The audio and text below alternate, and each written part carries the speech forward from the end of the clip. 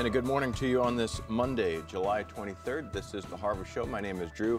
That's Chuck, Valerie, and Stefan. We also have standing by, I believe on the telephone, my father, Pete Summer. Actually, he's on Skype all the way from Palau. Dad, good to see you again this morning. For folks who maybe didn't catch up with your updates last week, where exactly is Palau? Palau is about 1,000 miles to the east of the Philippines, 1,000 miles south of the island of Guam, and kind of out in the middle of the Pacific Ocean. Now, some folks may think that it's, difficult to maybe operate a shortwave station that far away from our headquarters here in South Bend, Indiana. How exactly does that work? And it looks like we've just lost Pete Summerall there from Palau, but I think we have him back. Dad, I'll ask the question again. Folks may wonder, is it difficult to operate a shortwave station so far away from our headquarters here in South Bend, Indiana? How exactly does that work? We've got a terrific staff here in Palau. We've got 6 or 7 Filipinos and 1 Palauian and an American, Gary Shirk, who's our chief engineer, and they do a terrific job keeping the facility operating. And all of the programming actually does originate there in South Bend. In our shortwave master control. It goes via satellite to Pennsylvania, via fiber to Tel Aviv, Israel, and from there it goes on satellite again and is received in Palau. So it kind of takes a long way around the earth to end up here in Palau, but that's the way it gets here. Pete, how in the world did you identify Palau as the place to set up a headquarters? Were you throwing darts one day at the map, or what happened? We were actually looking for a place that would be a lot closer to China than Hawaii, where we had a facility down on the Big Island for many years, but we realized that far away, we weren't getting a good signal going into China. And a station that was operated by a ministry here in Palau became available. They decided they wanted to do something different other than a shortwave radio facility, and we were able to step in and purchase it from them. And it's been a terrific opportunity for us. We've brought equipment from both our former Noblesville facility and South Carolina facility, as well as Hawaii. And we've got a great operation going. We've got 4 100-kilowatt transmitters feeding 3 different antennas. It's just absolutely a gorgeous, gorgeous operation. Tough to get to, but it's a gorgeous operation. Well, Pete, last week we saw some amazing video from your GoPro video camera, your new toy, and you're coming to us today live via Skype. And yet, shortwave. Why shortwave? Why is it still so important in the wake of all of this new technology? You know, Valerie, there's still millions and millions of people who use the archaic technology of shortwave radio to listen to happening and things going on outside of their world and outside of their country. Media is very tightly controlled in a lot of countries around the world, and it's something that we enjoy in America and don't really fully understand how tightly controlled media is in a lot of places. So, we can broadcast the gospel freely to North Korea, to China, Malaysia, Thailand, Vietnam, all the way over to Mumbai, India, from here in Palau. And it's an amazing thing that we're able to get the gospel that far over. And again, all of the information that we see says that millions and millions of people still listen to shortwave radio as one of their primary sources of information. And so we're there. It's not a dead technology by any means, and it's something we're going to continue to work with. Pete, I remember when LeSea Broadcasting first acquired the station there in Palau, and the incredible increase in response that we started receiving from mainland China specifically, as well as other parts in Southeast Asia. Is that still the case with respect to the amount of people that are listening and responding to World Harvest Radio out of Palau? I believe it is, Stefan. I mean, we know that the North Koreans don't like our signal, and they routinely try to block it. We know that the government of Malaysia doesn't like our signal. And so we know that if governments don't care for us, that means we must be doing something right. There are several countries in Southeast Asia where owning a private shortwave radio is against the law. I mean, how controlling is that? We know that people in, especially the remote areas of China, listen to shortwave radio extensively. Of course, in Africa, shortwave radio is one of the primary ways that people receive information, and that actually is coming from our South Carolina facility, not the Palau facility. So we know that shortwave is very important. We know that a lot of people still listen to it. Sometimes they can't necessarily respond, but we still get Bible requests from all over the world, and especially here in Asia. And Dad, it's going to be our top story in the news. Even though you're on the other side of the world, I know that you stay up to date with what's going on. And obviously, the tragedy in Aurora still on everyone's mind, fresh. Your thoughts on that this morning? You know, it has been on the news here. I've been watching actually Fox News, and given the fact that I'm 13 hours ahead of the United States, I'm seeing a lot of news that in some cases people may think is old news, but you know, it is interesting to be able to see what's going on and some of the reaction. Our hearts go out to the people in Colorado, and it's really an incredible, horrible thing that happened there. And our prayers are certainly with all the people of the families and the victims, and we pray that the people who are still in the hospital receive a miracle and are making it. Well, Dad, always good to see you. I know that you have a few more stops on your journey on the way back to South Bend, so also remain safe and enjoy the folks in Hawaii and so on and so forth. And we'll see you when you get back. Guys, before we wrap up our opening chat here, perhaps your thoughts on the events in Aurora. Well, you know, it is a tragedy, and as Pete said, we're still praying that those people who are in the hospital receive a miracle and that they will be healed.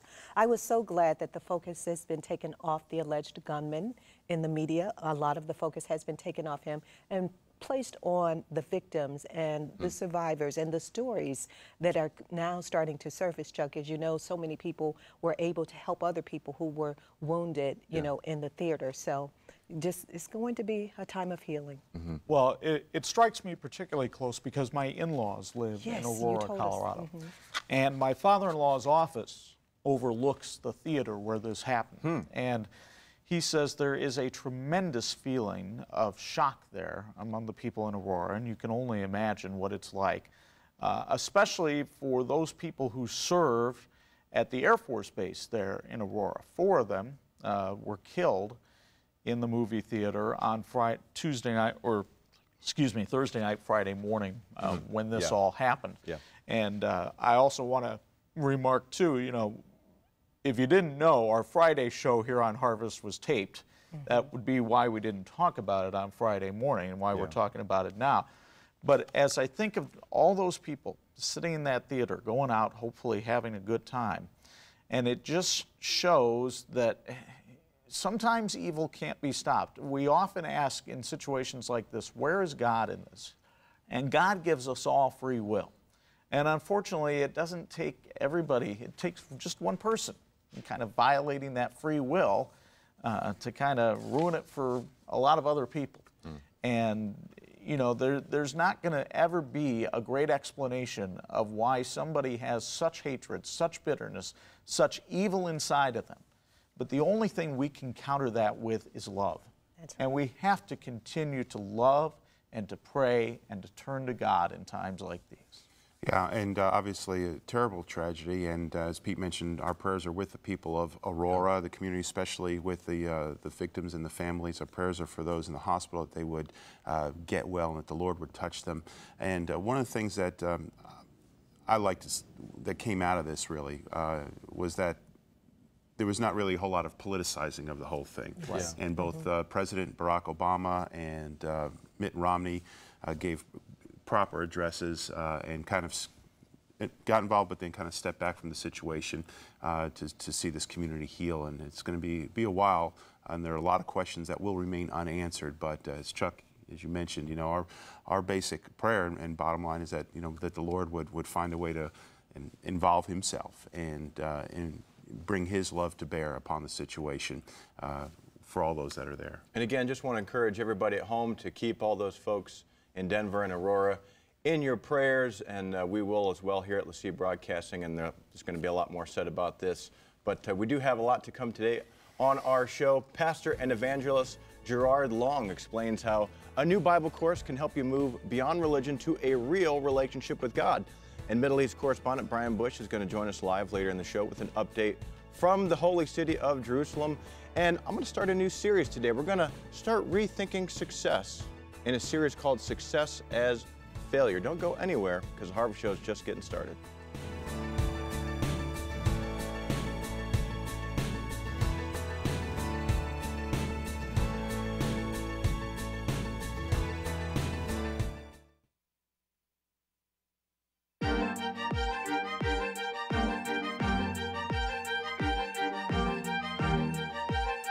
And now on this Monday, July 23rd, 2012, here's what's happening in your world. Hundreds of people attended a vigil in Aurora, Colorado Sunday evening after a shooting rampage Friday in that Denver suburb left 12 people dead and dozens more wounded.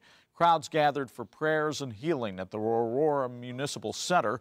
The Colorado governor and the Aurora mayor were among those at the service. The governor read aloud the names of those who were killed in Friday's rampage. After each name, the audience said, "We will remember."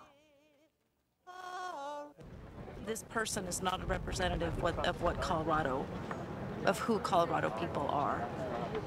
The heinous, horrible act of violence is not a proper representation of the people of Aurora and the people of Colorado.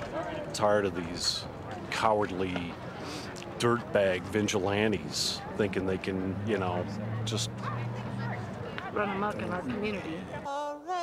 Authorities say they cleared dangerous materials from the apartment of 24-year-old James Holmes over the weekend after he allegedly set booby traps inside. Holmes was arrested Friday after authorities say he opened fire during a midnight screening of The Dark Knight Rises in Aurora. President Barack Obama offered his hugs, tears, and the nation's sympathy to survivors of the Colorado shooting rampage and to the families of loved ones who were shot dead. Behind closed doors, Obama met one by one with hurting families gathered at a hospital and patients recovering in intensive care. He emerged and kept his focus on the fallen and survivors. I confessed to them that words are always inadequate in these kinds of situations, but that my main task was to serve as a representative of the entire country and let them know that we are thinking about them at this moment and will continue to think about them each and every day. The president also said the perpetrator of the massacre would feel the full force of our justice system. Unfortunately, America suffered another tragedy Sunday, this one on the highway. At least 11 people died, another 12 were injured after a pickup truck loaded with passengers left the highway and crashed into trees in Berkeley, Texas. State troopers are investigating what prompted the single vehicle crash and did not immediately know the names and ages of the victims. 6 of those who died were still inside the truck when emergency crews arrived to find this mangled vehicle. Several of the survivors have life-threatening injuries. The 23 people were all traveling inside the truck's cab and bed. 2 Americans and a Brit were killed over the weekend by an Afghan policeman at a training academy in western Afghanistan. The 3 were serving as advisors at that training facility. Afghan police officials say the gunman graduated from the police training center a year and a half ago and was assigned to the center's protection unit. He was killed after he opened fire on the civilian trainers inside a hall at the center. And it is a deadly day in Iraq, where at least 82 people have been killed in a series of roadside bombs and shootings. The attacks took place in Baghdad, its suburbs, and the northern city of Kirkuk. Authorities say the attacks appear coordinated. The blasts all took place within a few hours of each other and targeted mostly security forces and government officials. The violence comes days after the leader of al-Qaeda in Iraq warned that the militant group was reorganizing now that U.S. troops had left the country.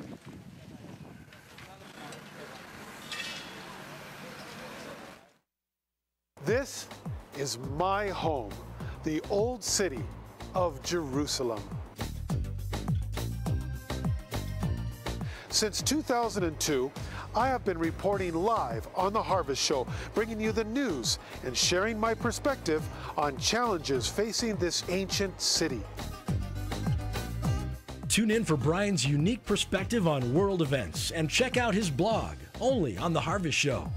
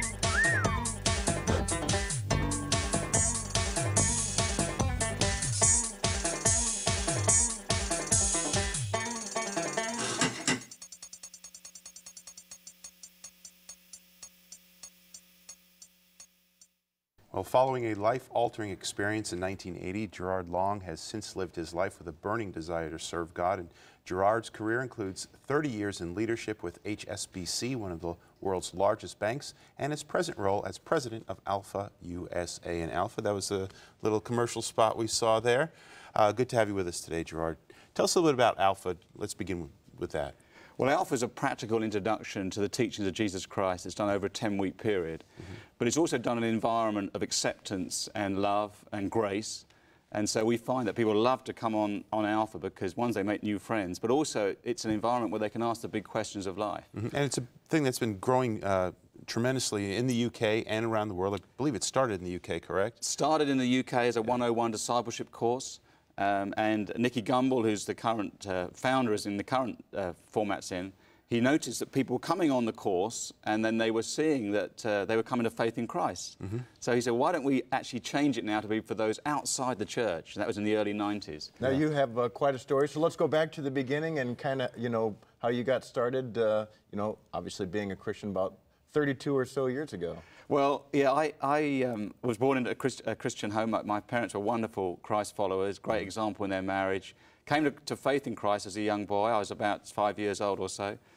Made a genuine ask of Jesus to forgive my sins, to be my good shepherd, and to lead me in my life. And I went through all the normal things that people in Christian homes do. Went to church, went to Bible study, learnt the scripture, things like that. But I noticed in my mid-teens that I really wasn't allowing Jesus to be Lord of my life. He was certainly Saviour, but he wasn't Lord.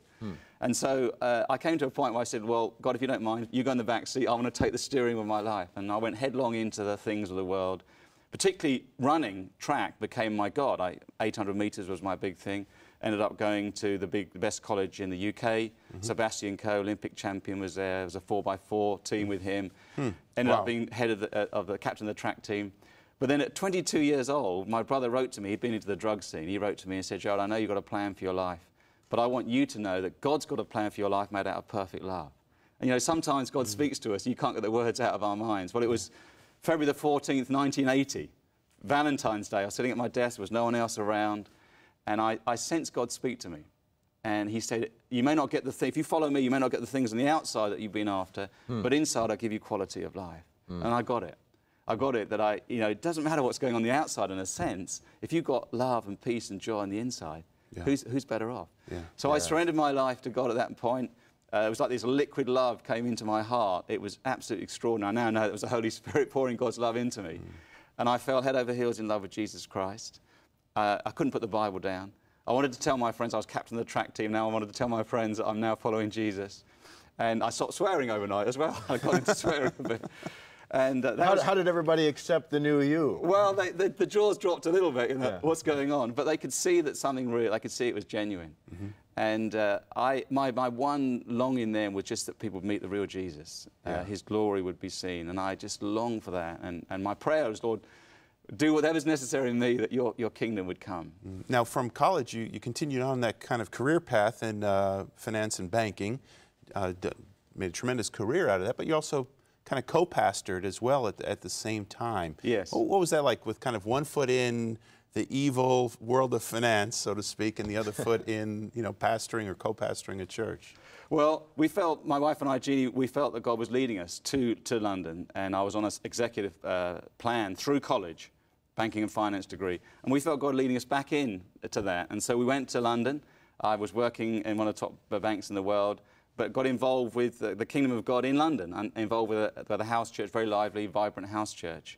And we had some great experiences there. One, we got to know Jesus more, but also we saw that his promises are real and you can trust in them. So in our own personal life, we were seeing God do amazing things. When I first went, we were below the breadline. So the first 2 years, God was doing amazing things. People were giving us gifts to make us through each month. And there was one time when Jeannie didn't have any money in her purse, and one of the neighbours, who wasn't a Christ follower, there's a tradition in London when they see a mother with a baby, came out and pushed £1 into her hand, and that was, we could get some food. So we were trusting in God's word, Philippians 4:19, my God will provide all your needs according to his glorious riches in Christ Jesus. And then in the city, we were longing to see God's kingdom come in the middle of the financial sector in London. And so I started praying with a friend that God's kingdom would break out there. And within a short space of time, many people were joining us. We had 6 prayer meetings around central London in a financial district. And we saw amazing things. And the interesting thing was, that was Matthew 6:33, seek first my kingdom and my righteousness, and everything else will follow. The more I put God first, the more I seem to get promotion in the bank. I wasn't sort of seeking it. Ended up sharing a platform with Tony Blair. I was heading up the Millennium Bug, Y2K program. And where did that come from? It had to be God. I was on TV, actually quoted on the front page of USA Today. I don't know how that happened. Wow. But it was all God. As we were sort of seeking first his kingdom, he was opening up these other doors. So kind of a follow-up to his question. I mean, did you ever, you know, feel your faith compromised, you know, working in this banking industry? It was a choice. And I think there are three things in the workplace. One is, can you do it? Is it legal? Number two is fear. And that was a big giant for me, was fear. And what will my colleagues think? What will my bosses think? Will it mess up my career? And there had to be a decision. I'm either going to go for Jesus and for his kingdom, or I'm trying to work for my life and my kingdom. And I found as I go on, that giant was actually beaten down. And after a while, I was quite pleased people would get to know that I was following Jesus. Yeah. Now, after about 30 years or so, rising to great levels of executive leadership in HSBC, you decided to take early retirement and then just give it full go with Alpha and with whatever the Lord would have for you. What was the catalyst for that decision? Well, I went through a period of real brokenness from 2004. So from being right at the top, I remember saying to my wife, Jeannie, does it get any better than this? I was over now in the US. I came over with HSBC and earning a ridiculous salary.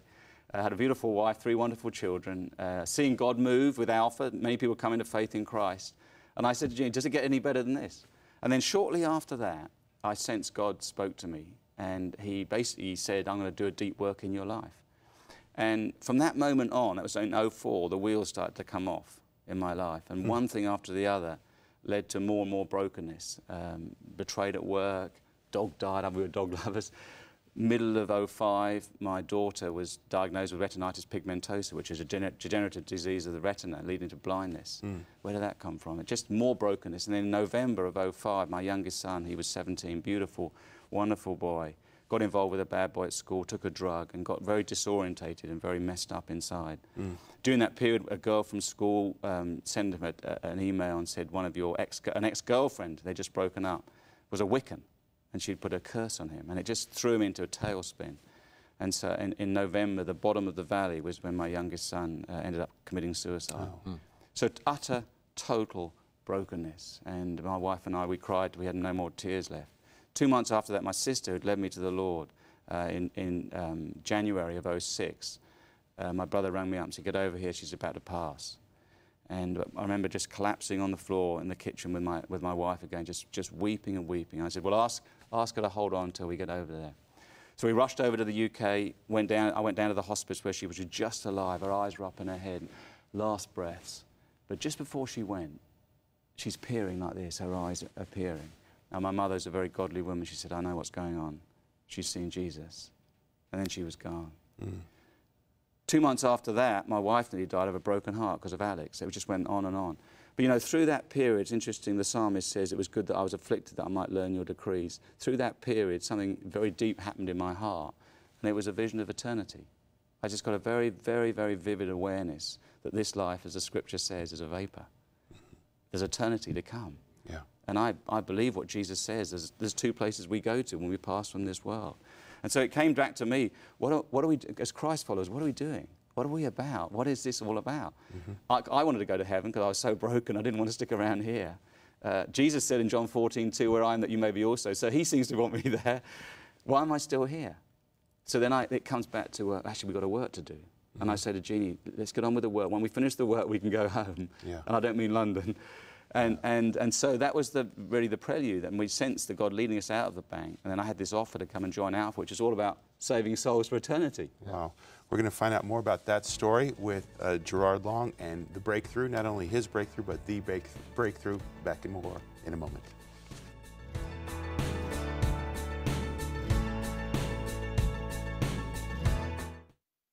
It's that time of year. The sun's out, the flowers in bloom, and the great outdoors are calling. All you need to enjoy those summer activities is that extra boost in energy. And here at Making Healthy Choices, we've got an all-natural solution, Mineral Concentrate, a fulvic acid supplement to balance your mineral deficiencies and give you that spark to enjoy your summer. Order yours by logging on today to mhclife.com, where you'll find not only great health products, but essential health tips as well on diet, exercise, and more. Log on today, mhclife.com.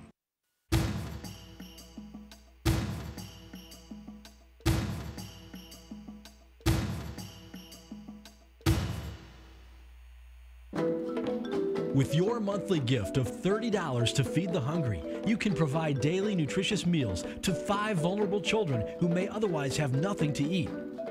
As a partner in the Every Child, Every Day project, we will periodically send you updates and profiles of children like those you're helping through your monthly support. Children who now have hope. Children who now have a future because someone they don't even know cared enough to reach out. Call 1-888-832-6384 today and make a difference in the life of a little child. Today you can be an answer to their prayer, Lord, give us this day our daily bread. Please call right now or visit www.feedthehungry.org to help reach these little ones today with God's love and care.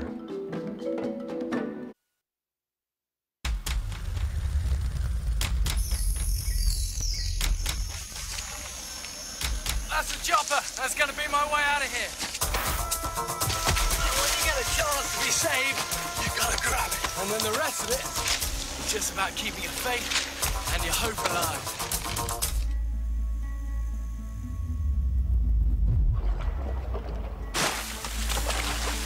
Faith, like fire, isn't always easy. Come on, see it, see it!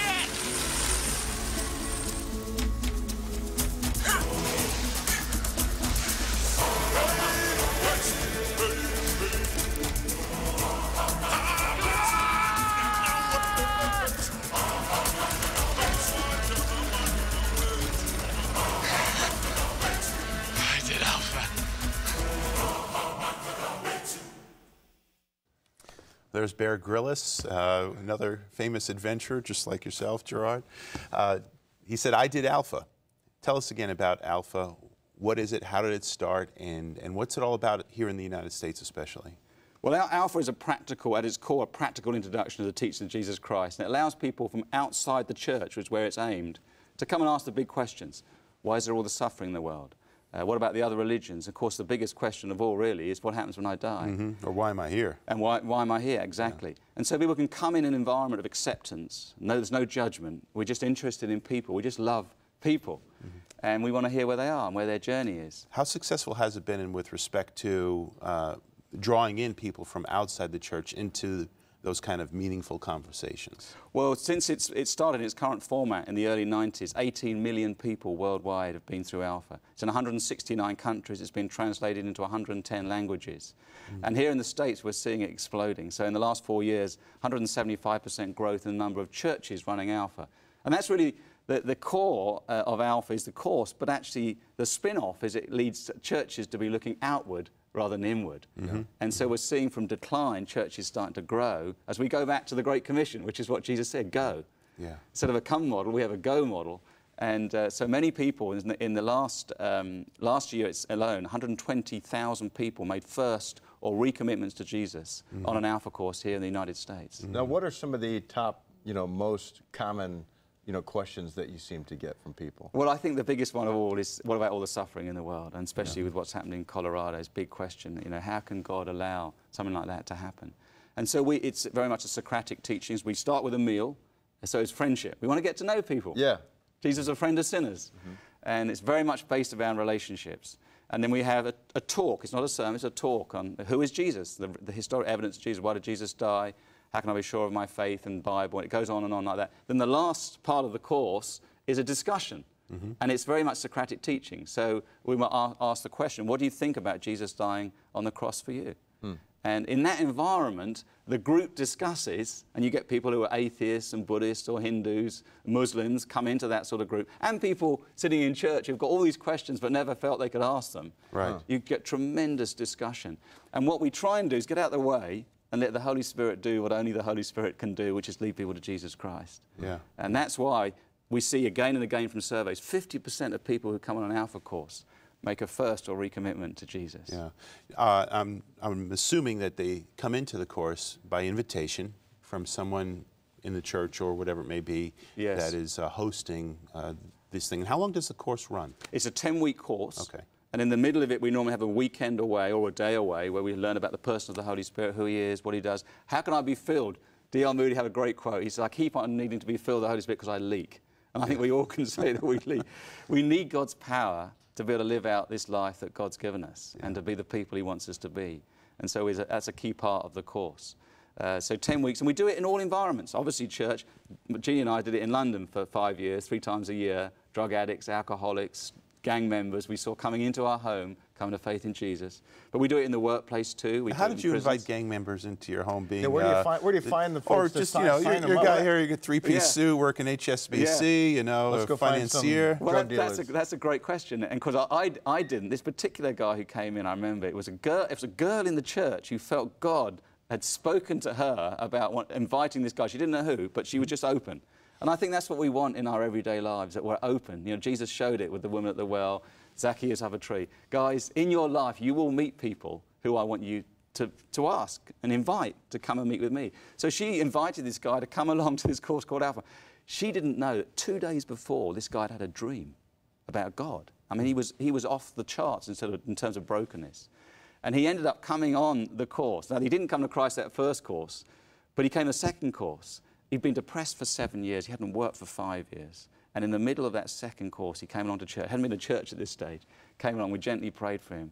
And the Holy Spirit just came and he just wept, completely broken, and received Jesus as Saviour. Woke up the next morning, he was totally healed of his depression. Next day, went out and got a job, rang up his mum in Cyprus, said, Mum, I'm healed. Amazing. Now, when you see that sort of transformation going on, you never want to move away from this. This is surely what God has called us to do as Christ followers, to be about fishing for men, people who are broken, and seeing them come to meet with Jesus and be healed and set free. And I would imagine, you know, like you said, you worked in the banking industry for so long. Do you feel, you know, much more reward doing this work than... Oh, absolutely, yeah. I mean, I love it was a time, my season to be, that's great. And I had a great time. I saw friends come to meet with Jesus there, which is great. So I think vocation is a calling, you know, whether it's in banking or whether it's in a church. Yeah. It doesn't matter. It's what God wants you, it's called for you to do. But I love it now. It's a sweet spot. Why am I here on earth? Is to be a fisher of men. Know Jesus more, love him more, but ultimately it's to introduce people to him as our Saviour. Yes, amen. Our Saviour. Gerard, we've got just about a minute left here. Tell us a little bit about the breakthrough. It's a bit of an allegory that kind of tells the story of what we're all asking. Well, the biggest question we get from churches, it's interesting, is how do we get more guests on our course? Which is sad, really, because that's what we should be about, befriending people, getting to know them, not just 2 weeks before the course, but in our life, getting to know them. So we wrote this as a tool to help Christ followers to give to their friends as a gift and say, have a read of this and tell me what you think. And we're aiming to touch them in one or more of 3 areas. Number one, maybe there's more to life than what I'm seeing. Number two, maybe there is a heaven and a hell. Number three, maybe how I'm living my life is hurting other people. And if they're stirred in any one of those areas, it may be that say, well, you invited me to Alpha last time. I've kept on saying no, but actually, I want to come along now. And so it's like a fishing tool that gets people's interest, and then they come. We've had some great stories. One pastor been praying for his brother for 25 years, and he gave him this little parable, and he came to Christ just recently, which is pretty exciting. Wonderful, wonderful. And it is a parable. It's a story that will touch the hearts and make us think of some things. If you'd like to connect with Gerard Long, you can go to alphausa.com, or as always, .org, alphausa.org, or as always, go to our website, harvest-tv.com, and you'll find an easy link back to Alpha through the show info menu bar there. We've got Brian Bush coming up in just a moment, so stay with us.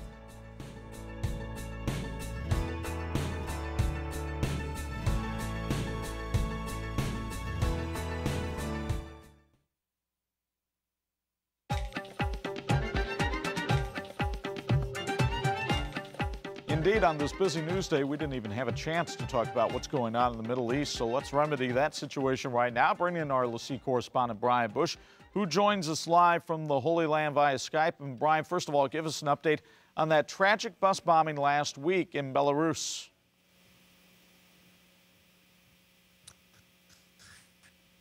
Yeah, well, sadly, it's been a weekend of a very somber mood as the dead have been buried and some wounded are still in hospital. The authorities are believing more and more that there was indeed a second person involved. The DNA and the eyewitness account aren't really matching up, and that's led Israel, at least a lot of people talking here, to believe that there is a second person involved, and thus the manhunt has begun. Chuck? Well, I'm sure all of this, too, raises awareness for Israel, and as a reminder that with the Olympics due to start shortly, and that killing of Israeli athletes 40 years ago in Munich, there has to be a sense of trepidation for this Israeli team going to London. Well, you know, sure, in the back of their minds, I'm sure there is, but they're going to be accompanied by security, the Mossad. I think there's even Shin Bet involved in their security entourage. They were at the president's house the other day for their group photograph. They're focused on their athletic events. They're focused on what they've given their lives over to in competing for these games at the game's largest world stage. They're ready to go for it. I don't think that security is basically something that's on their mind right now, Chuck. Well, hopefully it'll be a peaceful 2 weeks in London. Meanwhile, it has not been peaceful, obviously, in Syria. And with fighting on Bashar Assad's doorstep in Damascus, there has to be a lot of talk about the potential day-after scenarios for Syria and the Middle East. Yeah, there sure is. And the fighting in Damascus continues, as it does also in Aleppo. You know, this is a situation where we have the West saying one thing: we like what's happening, we like the progress that's being made. But on the other hand, the facts on the ground are still very shaky.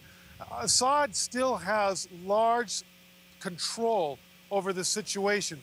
It's not really what I've been hearing in the Western media, what I can tell from here in the Middle East. But you're correct, Chuck. The day after scenario is pretty gruesome because you've got a very factioned collection of people in Syria, and then you've got these issues like mass weaponry, chemical weaponry, and other things that the West, and particularly people here in Israel, are worried about. Chuck? Well, and you mentioned those chemical weapons that Syria has. What would be their status in the case of a government collapse? What's the view from there in Israel? Well, you know, President Assad, as well as his father, they knew that if they ever transferred chemical weapons over to Lebanon into Hezbollah's hands, that would be the end of them. And, you know, Israel will not tolerate chemical weapons falling into the hands of Hezbollah. Now, yesterday, Defense Minister Ehud Barak, he alluded to the fact that Israel is ready to strike militarily to ensure that the chemical weapons wouldn't get across into Lebanon or anywhere else for that matter. Of course, the West, again, this is one of those paradoxes. Secretary of State Hillary Clinton alluding to the fact that she's pleased that the Syrian rebels will, that they've come up with a team of experts, so to say, who will handle the chemical weaponry. You know, that's just not good enough for the people here in Israel. They're ready to take military action if and when President Assad falls. Chuck? Definitely some tense times. Prayers are needed, and hopefully the people watching this will respond. Brian, thank you very much for keeping us up to date. That's Brian Bush with a live report from Jerusalem. A reminder that Brian updates his blog on the days that he doesn't join us here on The Harvest Show. Those would be Tuesday and Friday. You can access that blog at harvest-tv.com. The Harvest Show continues after this. Many Christian ministries have desired to bring the gospel of Jesus to Israel, to proclaim his message of God's love to the villages and streets he walked while on this earth. Yet only one Christian network has been broadcasting the message of God's love to Israel for more than 10 years. By God's grace, LaCie Broadcasting has been bringing the gospel of Jesus Christ and the voices of many American ministries to every home in Israel via Middle East television. You can help this great work by becoming a partner in faith for as little as $25 a month. Call today. This is the birthplace of Christianity, and I wanted to come to experience this history firsthand. It's deepening the meaning of the Bible now. It's not a place, I've been there, I've seen this. Every new day brings new experiences, and we've been to places that we've read about in the Bible, we've heard about, preached about, and we are there, and it's amazing. This experience has changed my life dramatically. I think when I get back home, I'm going to be a totally different person. Just the reality that, we were where Christ was. We had the best air flight. We have been catered to here. It's been wonderful. It's been a joy, and I hope to come back someday. I think a trip like this you can't put a value on. It was worth everything and more. It really was. I had to want to come back. I hope I can come back. Would you like to have a secure source of income for the rest of your life? What if that income was set and would never change no matter what the economy does? And at the same time, what if you knew you were changing lives for Jesus? That's right, it's a charitable gift annuity, the amazing part investment and part gift that never stops giving. The rates are much higher than savings accounts or certificates of deposit. It's the perfect way to honor God with your finances and fulfill the Great Commission. If you are over 49 and a half years old and you have at least $5,000, you may qualify. Call us at 1-866-224-2087 or go online to lessee.com and click on Leave a Legacy. This hard-to-believe opportunity won't last forever, so call while the rates of return are still high. Do it today.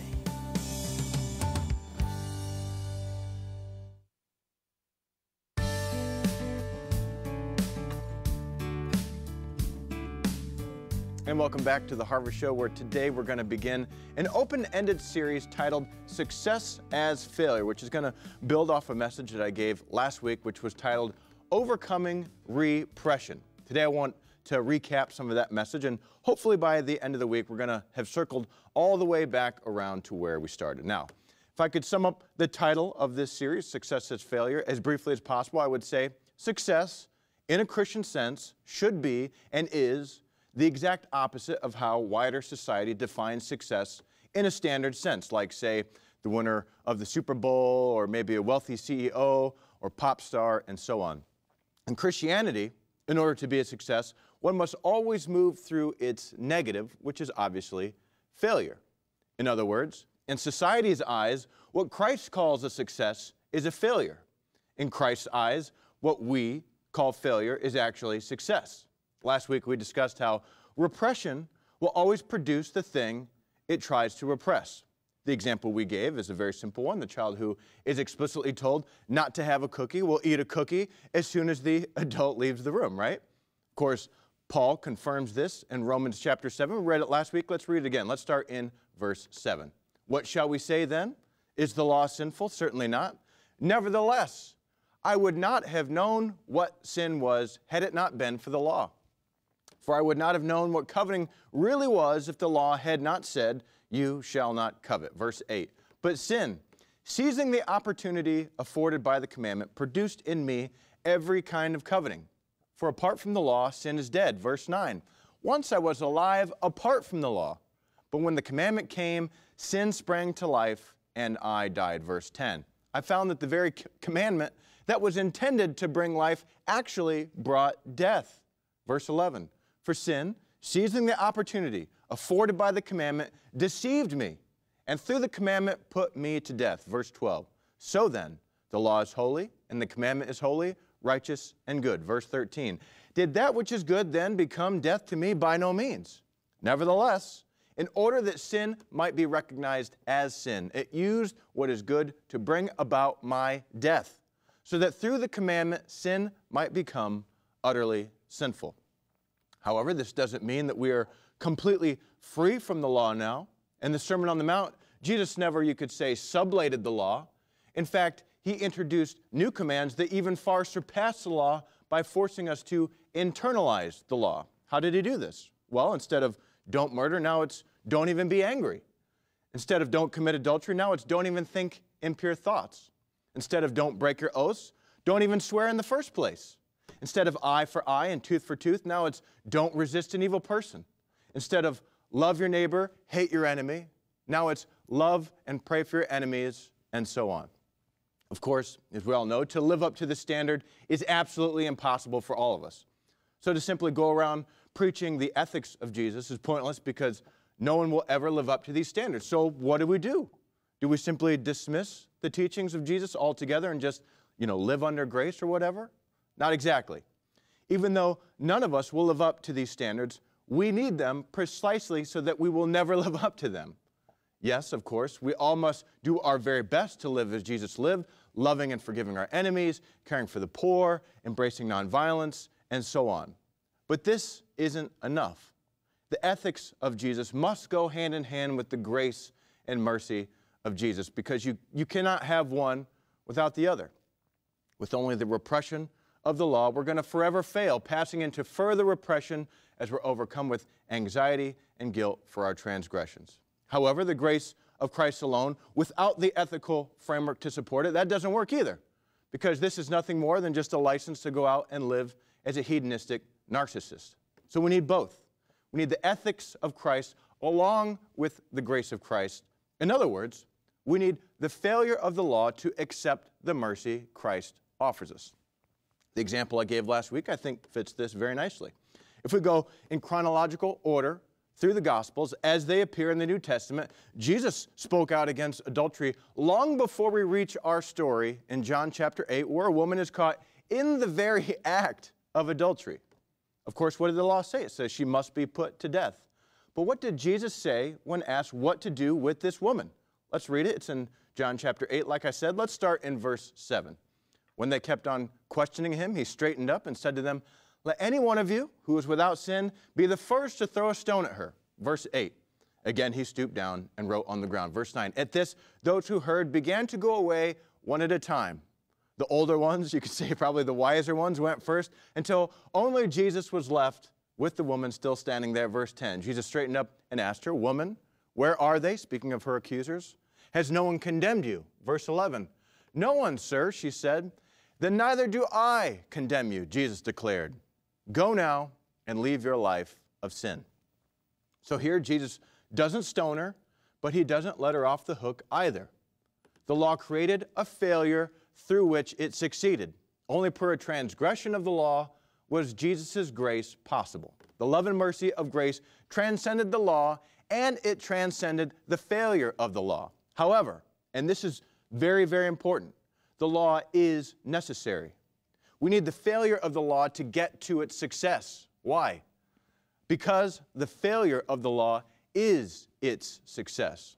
The paradox here is that even though we're not under the law, we need it to arrive at the conclusion that we are no longer under it.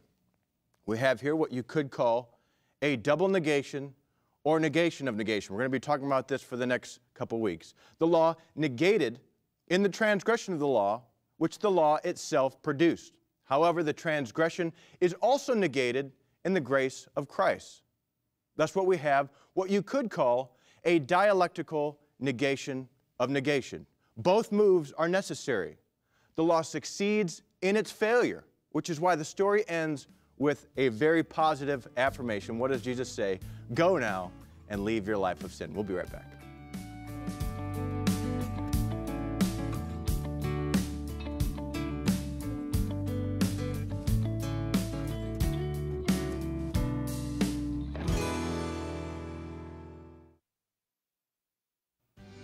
On the LeSee Broadcasting Network, we enjoy the pleasure of sharing God's love on a daily basis through a variety of ministry programming. It is our hope that this programming touches every person's heart, changes every life, and that today, the lost have the chance to become a new person in Christ. The dedicated men and women who share in this calling of the gospel need to hear from you. So why not take a moment to write or email them about the impact of their ministry on your life? Your words of encouragement could be the reason others have the opportunity to accept Christ. In God We Still Trust is a mini book filled with information and inspiration on the amazing influence the Bible has had on the fabric of our nation's history. During the month of July, it's our free gift to you. The book is filled with quotes and prayers from our nation's most famous leaders, prayers of Washington, Lincoln, and Reagan, to name a few. It'll be yours free. Just call the number on your screen.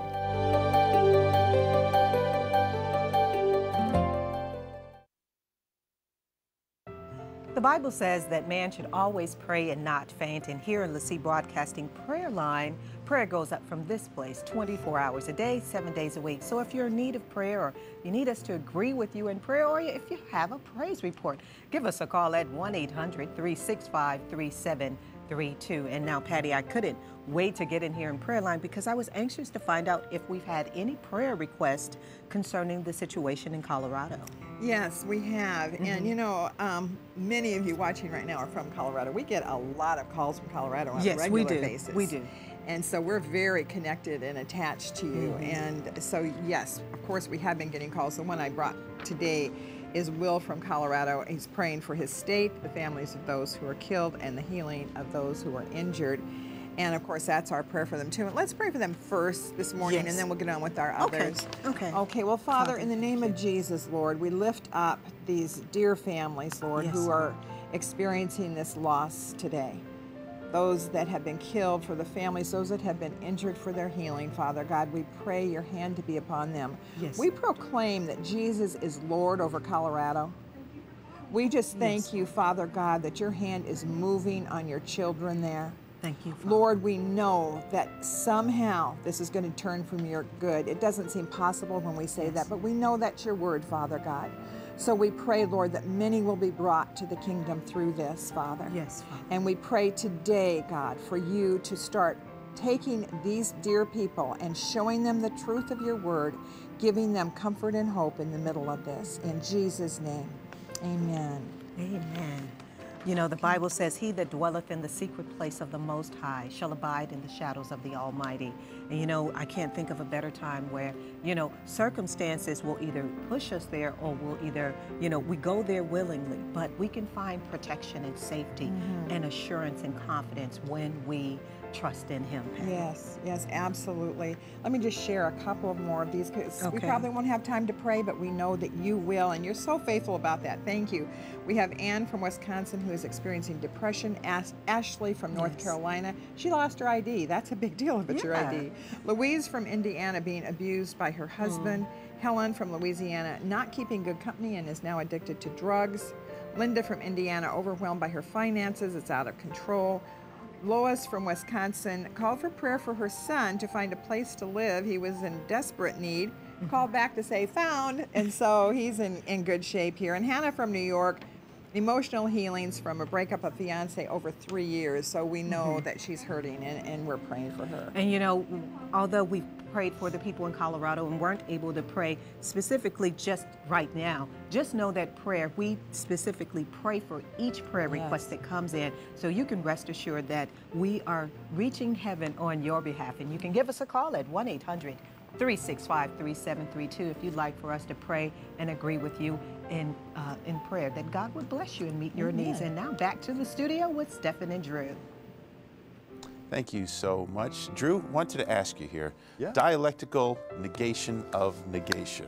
Those words stood out. Well, and tomorrow, and I know, you know, some folks may, you know, get frustrated right off the bat. Don't get frustrated. We're going to go through this over the next couple of weeks. Tomorrow, I'm really going to, you know, flush out what this means. At the core of, and, you know, sometimes we just throw out fancy words. You know, just kind of ignore those if, you know, if you don't want to get into all that. The point that I'm going to try and make, the argument I'm going to try to present over the next week or so, is that just like we've been talking about, if our idea of success looks just like everyone else's idea of success, whether it's a government or a business or what have you, a sports team, if success looks exactly the same, then I think we need to rethink it, because everything that Jesus did wasn't a witness to success in the way that we define it in a standard sense. It was just the opposite. And I think that's really the heart of what I'm saying. There's maybe a few fancy words in there, but So really, at the time of Jesus' life, anyone looking from the outside, from the religious world,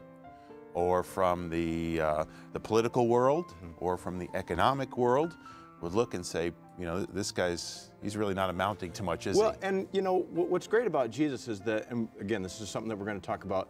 If you think about the majority of the people that he talked to, these impoverished people in the Galilee area, that's where he did, you know, the majority of his ministry. Yeah, for him, what he said was good news. Yeah, it was absolutely good news.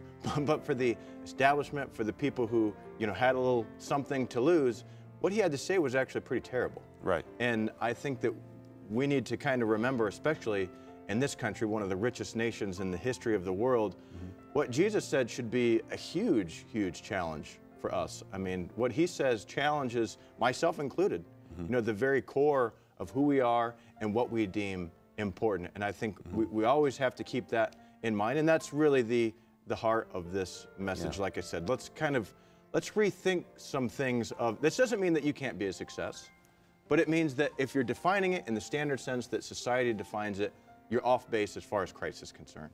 Wonderful. So that's going to be coming up the rest of this week? All this week. It's open-ended. We'll see how It'll it probably goes. take a couple weeks, but we'll see how it goes. We'll get into dialectical tomorrow. All right, wonderful. Well, I want to encourage you today, as Valerie mentioned, and as Patty is there in our prayer line as well, our prayer lines are open. The number, as you see on your screen, 1-800-365-3732. Would love to hear from you today. And if you want to make a comment on the Harvest Show, something you saw here, a question you might have, you can always email us as well, live@lac.com. Our prayer line is prayer@lac.com for your prayer requests. Thank you for joining us on Harvest today. We'll see you tomorrow.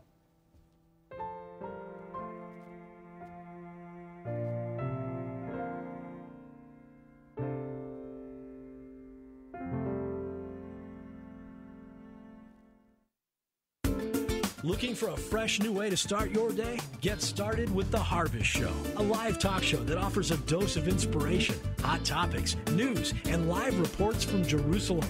Every day, Drew, Stephen, Valerie, and Chuck keep you on the cutting edge of what the Holy Spirit is doing with life-changing stories, lifestyle segments, entertainment, and more. Catch The Harvest Show weekdays on LaC Broadcasting and on the web at harvest-tv.com. When you become a partner in faith with a monthly contribution to LaC Broadcasting, you participate with us in sharing the good news of Jesus Christ through Prayer Line, International Shortwave Radio, Middle East Television, Spread the Word Bible Distributions, World Harvest Television on DirecTV, LaC's local Christian television stations, and much more. If you're not yet a part of this effort of spreading the Great Commission to the ends of the earth, consider becoming a partner in faith today with LaC Broadcasting. Call the number 1-800-365-3732 or visit the partnerinfaith.com website on the screen. You can join hands with us for as little as $25 a month. Please do it today and know that in doing so, you become a vital part of this ministry and reap the benefits of partnership. The Harvest Show is produced by LaC Broadcasting and is viewer-supported by people just like you. Thank you for inviting us into your home today.